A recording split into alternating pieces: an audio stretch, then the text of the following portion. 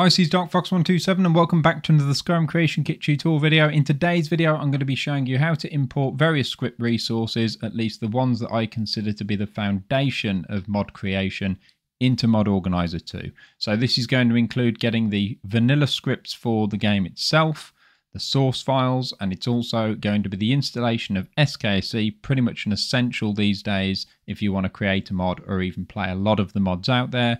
And then I'm also going to show you how to put other script extension resources in. In this particular instance, it's going to be the SkyUI script sources for things like a mod configuration menu.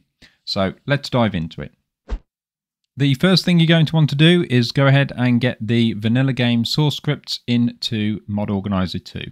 So the reason that we're going to do this is that it actually keeps the data folder nice and clean, and it also allows you to see conflicts when you put other mod extensions on top, such as a SKSE, Papyrus extender, the SkyUI stuff, all of that on top to see if there are any conflicts and what vanilla scripts are actually getting changed by which mods and which resources, which is really useful. So what we're going to do is go to our Skyrim directory, go to the data folder, and if you've installed the creation kit, you should see that you've got this scripts.zip folder. Now there was an option that I showed in my video for the latest installation of the creation kit where you actually have the option to extract these. I clicked yes. I should have actually clicked no, as I've actually now deleted them from here because it makes more sense to load them into Mod Organizer 2. So if you have followed that video and you have got them in here under source, scripts, and then all the PSC files, you can go ahead and delete them. They're in here and we're going to put them into Mod Organizer 2 instead. So the way that we're going to do that is by going into Mod Organizer, click to add a new mod, we're going into our directory, we're going into data, and we're going to click on that zip file and click OK. So what you're going to see here, which is incredibly interesting, is that the content of data does not look valid. Okay, stop right there just for 1 second. I made a slight balls up here and didn't realize that that dialog views was in there. We don't care about that. Get rid of that out of there. And then it'll probably not moan. And even if it does still moan, it's fine, but it's probably that dialog views. Whoops. Carry on. And you know what? It's absolutely right. And the reason for this is that Bethesda made a mistake with Special Edition / Anniversary Edition, where in the past for Legacy Skyrim, it was scripts with all of the scripts in there, the PEX files, and then within that folder was also the source. You went into source and that had all the PSC files, all of the source files. But what they've gone and done is they've got their folders backwards when it came to their source files. So their normal scripts are still under scripts, but then the source isn't in the scripts folder. So it's actually a scripts folder within a source folder. Hopefully that makes sense. So essentially, Mod Organizer 2 is absolutely correct in that this is wrong. However, it's now technically right when you're modding Special Edition or Anniversary Edition because the creation kit is also checking against that incorrect directory. So essentially, you can ignore this. Click OK and click Ignore. Now, I am aware that there may be a way to change it back to the old way, but that would likely cause more confusion and problems with software than it would be worth diving into. It's better just to leave it as it is and then just lay things out this way. As it is, when you package up your mod, in theory, it doesn't really matter if you put it the new way or the old way, because scripts, the compiled scripts remain just in a scripts folder, regardless for both Legacy, SE, and even AE. Very confusing, but essentially what we want to do, import that scripts raw, ignore the errors, we're all good. We can tick on it to enable it, and then if we do a right click and open in Explorer, you'll see that you've got dialog views there, and you've got source, scripts, and we've got all the PSC files for the source files for the vanilla game scripts. Perfect. Next up, we are going to install SKSE. So this is a script extension mod. It essentially, for those of you that don't know, adds additional functionality to the vanilla game, allowing for way cooler things to be done within mods.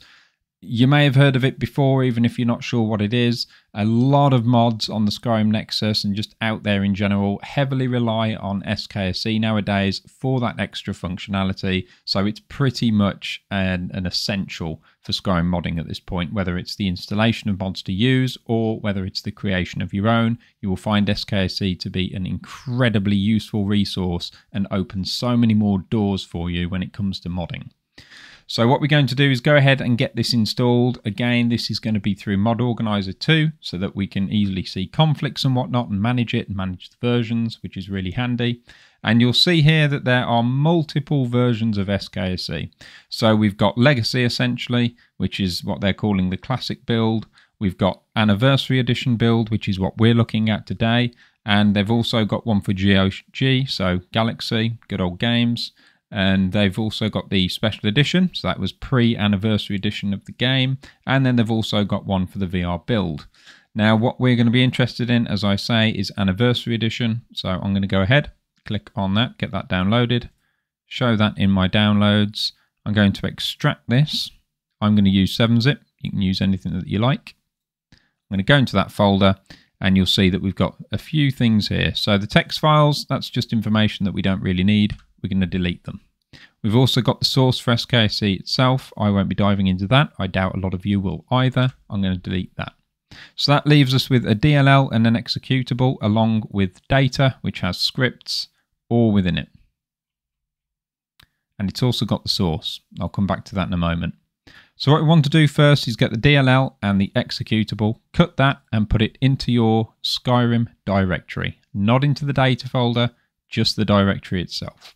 Main directory. Looks like I've already got it installed. I'll replace, but essentially you shouldn't have anything there if you've never installed SKSE before. So now that I've got that, I want to manage the different versions of the scripts and I want to be able to see those conflicts in Mod Organizer and whatnot. So what I can do is go back into here, go into data, and you'll remember earlier on I mentioned that it's kind of backwards, it's the wrong way around. So you'll see here they've actually put it correctly for SKSE, but if we want to be able to refer to these source files for SKSE and use the functionality for our own mods, we're actually going to want to change this to Bethesda's wrong way, if that makes sense. So I'm going to cut the source out of here, I'm going to go back, and then I'm going to paste it into data.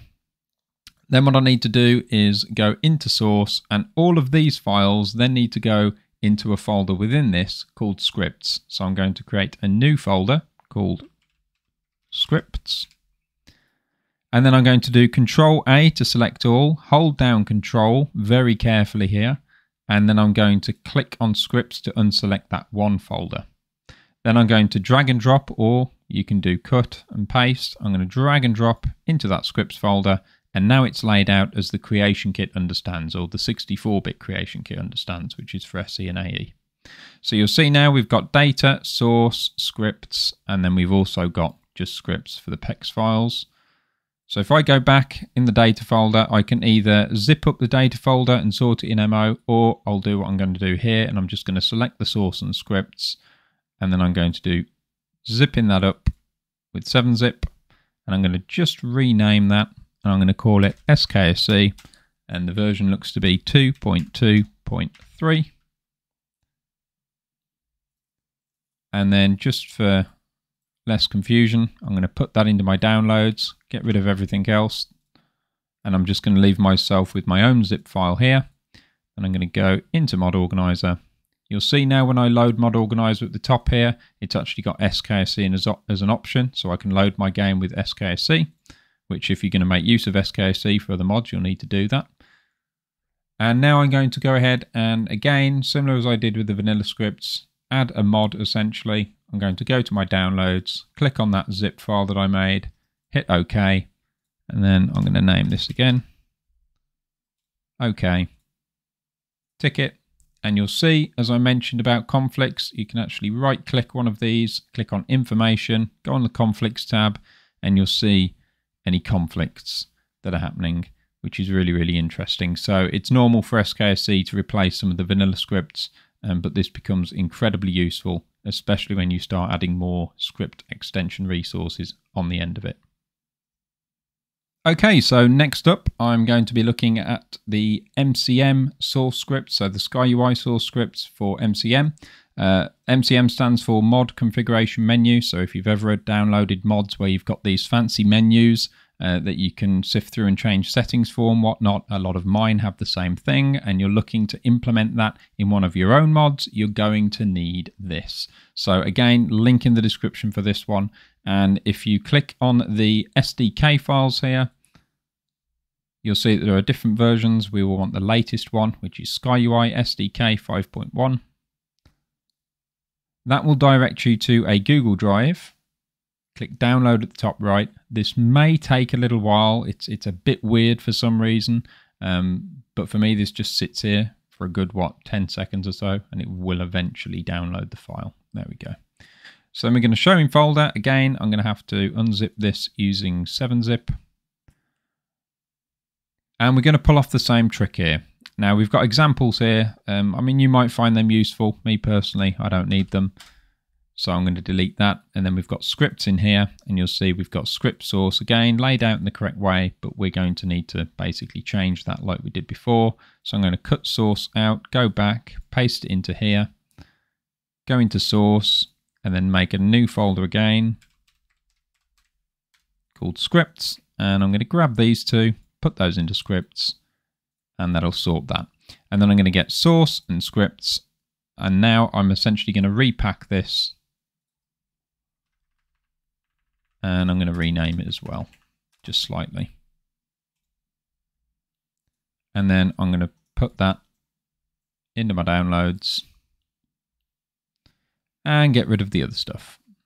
Oh, hang on. Just made a new one, haven't I? Let's get rid of everything else. Don't need all that. And then go into Mod Organizer. Add new mod. This one here that we've just created. Hit OK. OK. And you can activate that.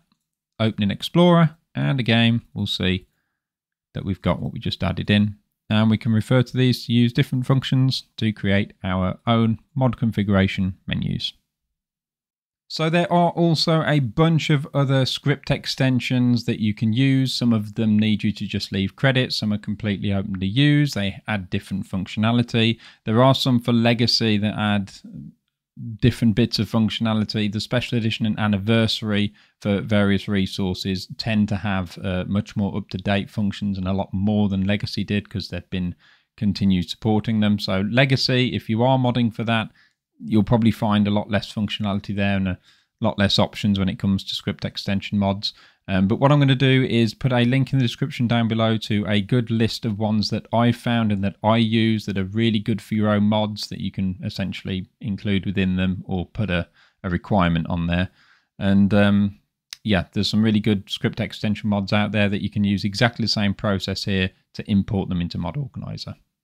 Otherwise, that is just about it for this video, so I hope you found it useful. Please, as always, let me know in the comments section down below. Hit that like and subscribe button if you haven't already, along with the notification bell so you can get more videos like this one. Thank you all very much for watching, and I'll speak to you next time.